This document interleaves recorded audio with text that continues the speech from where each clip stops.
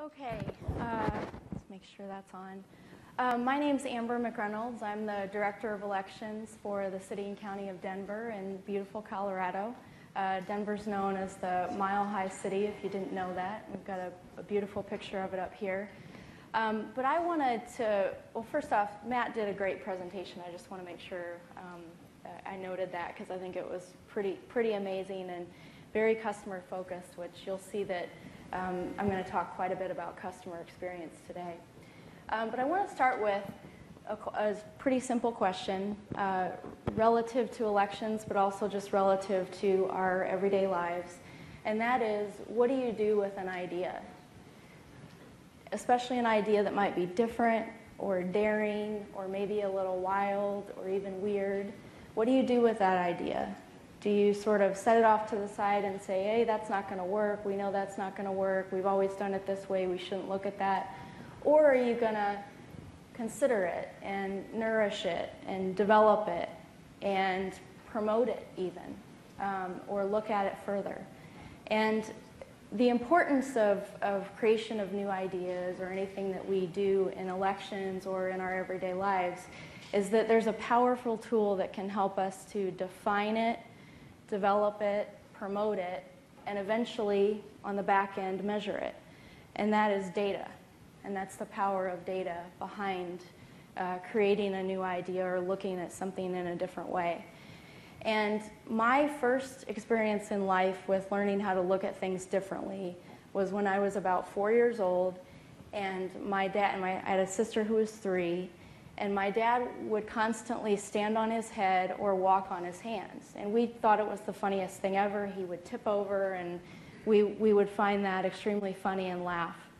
And this went on and on for a few months, and I finally said, Dad, why do you keep doing that? It's so funny, but why do you keep doing that? And he said, well, don't you want to learn how to see things differently? And I said, well, yeah. So then I started standing on my head and walking on my hands, and we all sort of learned to do this. And I think it's an important story because at a young age, at 4, he taught me how to see things differently simply by standing on my head. And so we've done that in Denver, and we've done a couple different things relating to sort of customers. And our vision has primarily focused on using data and metrics to improve the customer's experience. In our case, the voters. Also could be candidates, campaigns, academics, other election offices, researchers. Really anybody could potentially be our customer. And we have created a value stream that the central core concept is the idea of customer. And then we've created various values that have come off of that in terms of everything that we've done to improve the voter's experience or the customer's experience. And this depicts sort of a listing of some of those values, which we find to be important when we're developing new technology and new ideas. So with this sort of very customer-centric vision, what have we done in Denver to advance this theory around customer experience?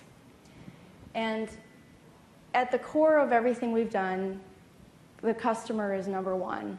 And Matt, I think, talked about this at length in the last presentation. But it is key, and it isn't something that's always been done in election administration. Usually we sort of focus on what is the law first, what are the rules, and how do we sort of go about our daily business. But when you actually look at sort of the customer experience and how the voters interact with your office, you can make the most measurable differences in their experience. And there's a couple different areas where we've done things to sort of move the mark, if you will, and make improvements in election administration. One of those areas is operational innovation, and in particular, I wanted to bring up a couple of slides, and I'm going to show a few different examples of how we've used data to sort of implement change within our office.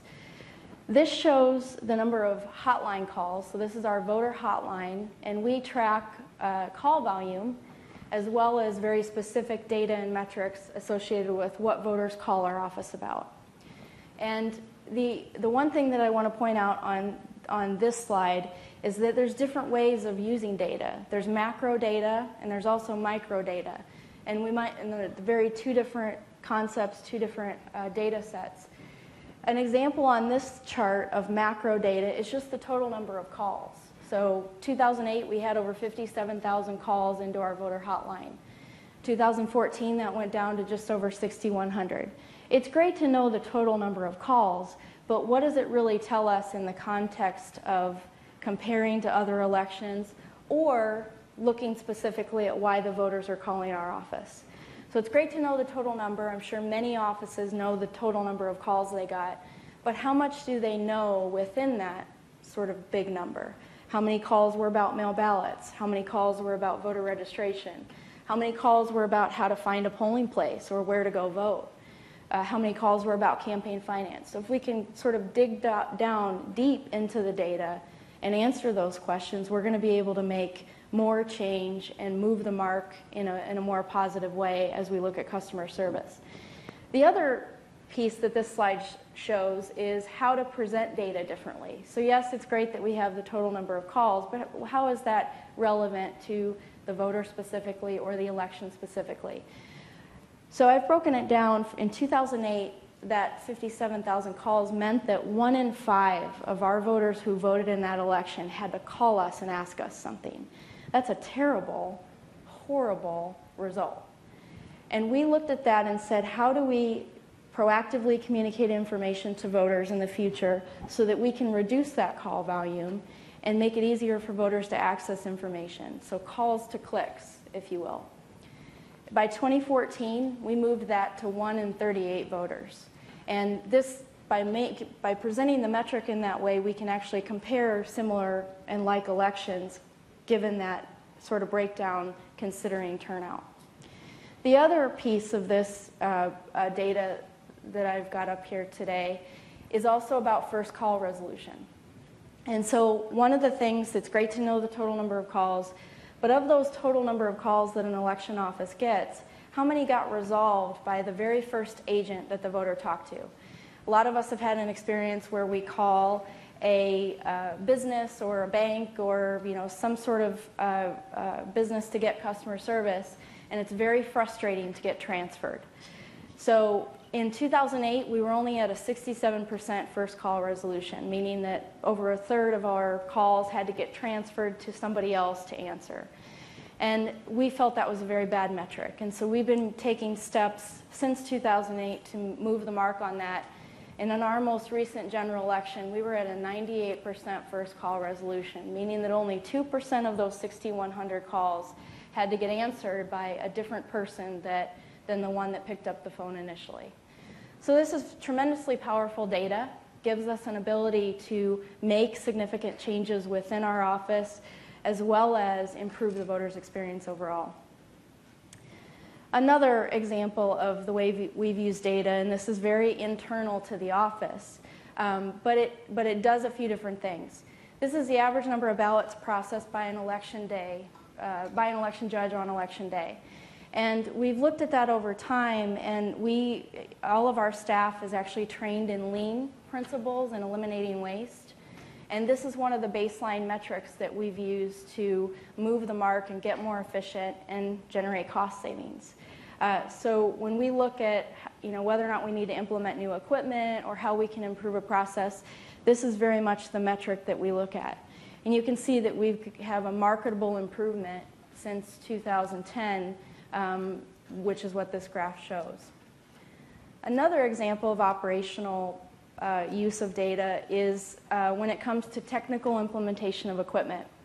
So we were trying to make a decision on whether or not we wanted to procure a new piece of equipment that would sort of improve various processes within our mail ballot processing area. And one of the metrics is we wanted to look at how many mail pieces per hour an election judge could process.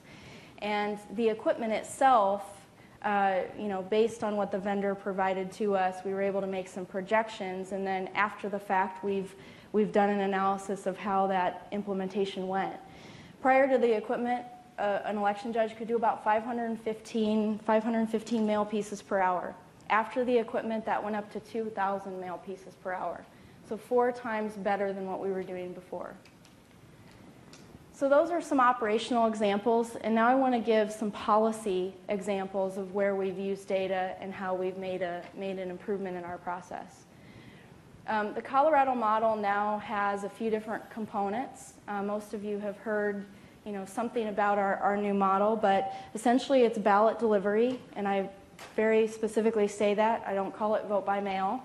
And the main reason why is that most voters actually return their ballot in person as opposed to using the post office to mail it back. We also have proactive list maintenance, and we have in-person voting options at voter service centers. And we also modernize the voter registration process. And one of the biggest stories out of our modernization has to do with provisional ballots.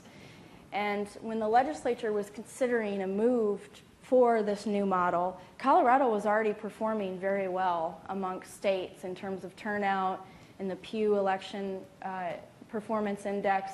Colorado was number 3 after the 2012 election. And we wanted to look at, continually to improve sort of the performance of elections within Colorado, but specifically around the voters' experience. And when we looked at 2012, we had over 65,000 ballots cast as a provisional statewide. And the majority of those counted. So we had a 92% count rate of the 65,000 ballots that got cast. And what that means is those ballots all eventually ended up getting counted, but they got counted 2 or 3 weeks after the election. And they also cost about 10 times as much to process. So we looked at this metric and we said there's no reason for us to be having all these provisionals cast. What can we do from a policy perspective to improve that metric? And so when we got our new modernized Colorado election model, the result of that for the 2014 general election was less than 1,000 provisionals cast statewide. So we went from 2.5% of our ballots being provisional to 0.04% in the last general election. This is a huge cost savings, and I can't emphasize that enough. This is probably one of the biggest cost savings and efficiencies that we've seen in our new model, and it directly improves the voter's experience. The voter didn't have to wait as long to get their ballot cast. They didn't have to wait in a long line to go through this provisional process. And they're also, as taxpayers, realizing significant savings from the election being more efficient for them. And finally, we've done some improvements in terms of technology. And Matt I really enjoyed Matt's presentation because his suggestion about creating sort of a customer service delivery system for voters so that they would know if their ballot got counted is being done, amazingly enough. At least on a very specific form. And that system for us in Denver is ballot trace. And if you remember a few slides ago when I talked about the hotline calls and that 1 in 5 voters had to call our office to get information in 2008, within that data, the number 1 call or the number 1 reason that voters called our office was about their status of their mail ballot. So they wanted to know when we were going to send it, whether or not we had sent it, had it come to them yet, did we receive it on the back end, and was it counted? So those were all our top calls in 2008 were about a mail ballot. And we sat down in 2009 and said, given this data, given how many voters contacted our office for this, how do we create a system where we can proactively communicate that information to voters so that they don't have to call us and ask us about it? And so Ballot Trace was born. And Ballot Trace is a ballot tracking, reporting, and communication engine. So it allows voters to opt in with their cell phone number or email address, and then we will automatically push the information about the status of their mail ballot to them. So they get a message on when it was mailed, or when it was printed, when it was mailed, when it's with their postal carrier, and then all the way on the back end again. So they'll get messages about once it's been received and verified and sent into the counting room. Our customer service agents also use Ballot Trace to look up information. If there are still voters that call, they can basically look it up for them. And then, by the way, suggest that they become a Ballot Trace subscriber if they do call us about it. And then for us on the administration side of things, we also now, because of this system and because of intelligent mail barcoding, we know where all of our ballots are. So when people bring up fraud or say that no one knows where the ballots are, we actually do know, and we have data and we have technology now that we can track that. Another example of sort of a customer-based solution and system is our new Denver e-sign application, and that is a digital petition application, and it was designed with our customers in mind that are candidates, circulators, or campaigns that are trying to get access to the ballot. And as you all know, the paper petition process is very inefficient, it's very unsecure, it's not very accessible, and candidates and campaigns really have no idea where they are in the process. So they have to collect a lot more signatures than they really need, which creates inefficiencies for election offices. So we basically have digitized the petition process. Candidates have a dashboard. They can see exactly where they are in terms of conditional validation of their signatures. And voters have a more secure way of actually signing a petition. So we don't have paper petitions floating around in people's cars with signatures and personal information on them. And the results of that are also pretty staggering. So candidates and campaigns that used e-sign in our May municipal election had a 3% rejection rate. So 97% of their signatures submitted were validated and accepted. Candidates that used the paper process only had a 29%, they had a 29% rejection rate and only a 71% acceptance rate. So a huge marketable difference between the two in terms of efficiencies for the customer, meaning the candidate or the campaign. And then on the back end for us, it's much more efficient for us to process petitions that are typed out from a computer application as opposed to handwriting by the voter. So all of this sort of plays into the future of what this looks like. And we have approached election administration in a customer-centric way, put it at the core of everything that we've done, and we've honestly had tremendous success with different technologies that we've implemented, policy changes that have come about, and operational efficiencies within the office. And so back to the question of what do we do with an idea? Data is the powerful tool that we can use to define it, to develop it, to promote it, and then to measure it on the back end. So really, the possibilities are endless for the future of election administration if we're able to focus on the customer and focus on data and how to improve the process for that particular customer. So with that, thank you very much.